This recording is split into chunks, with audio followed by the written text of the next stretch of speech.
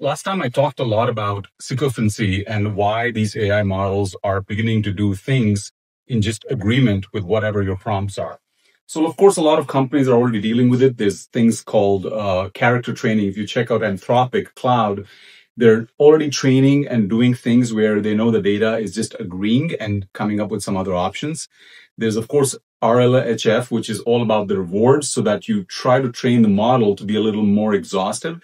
But I think for consumers and end users, the main thing is be very direct with your prompts, right? Try to tell your Gen AI, whatever you're using in terms of whether it's OpenAI, Grok, or Claude, just the prompts should say, be honest, be direct. I'm looking for this fact. Show me some of the facts from the web.